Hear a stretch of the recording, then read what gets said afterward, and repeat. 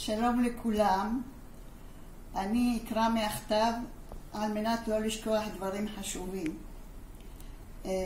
שמי שמחה שלו לבית בבו. אני סבתא של עדי האהובה. ברצוני לספר לכם על זיכרונות ילדותי בעיראק. בשנת 1941 היה פרהוד, מה שנקרא הפרעות ביהודים. אז הייתי בגיל חודשיים. גרנו בבגדד, אבל עקרנו עקב עבודתו של אבי ודודי לבצרה, העיר השנייה בגודלה בעיראק. עיר יפהפייה, מלאה נהרות ובוסתנים. החיים בבצרה היו סבירים. אבי יחזקאל ז"ל היה אומן, ניגן על כינור ועוד, ועבד עם מיטב הזמרים בעיראק. יחד עם זאת היה שותף עם דודי משה ז"ל, עסקו בסחר שטחים שיבאו מאיראן. הייתה להם חנות ענקית. המחירה הייתה לקציני הצבא הבריטי בזמנו. לבריטים היה מנדט בעיראק.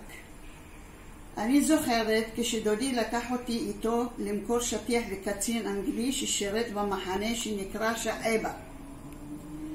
לימים סדאם חוסיין שיגר משם טילים לישראל במלחמת המפרץ. מבחינה כלכלית מצבנו היה טוב, מה שנקרא מעמד הביניים. היו לנו עוזרות ומטפלת לשני אחי. גרנו בשכונה מעורבת יהודים, מוסלמים ונוצרים. היחסים היו די טובים עם שכנינו המוסלמים. התארחנו ואירחנו אותם.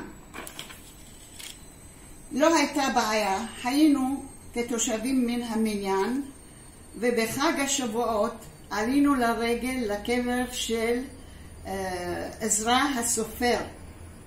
זאת הייתה כל שנה. למדתי בבית ספר מוסלמי עד תחילת כיתה ד'. עד כאן היה בסדר, אבל עם תחילת מלחמת השחרור והקמת המדינה השתנו דברים.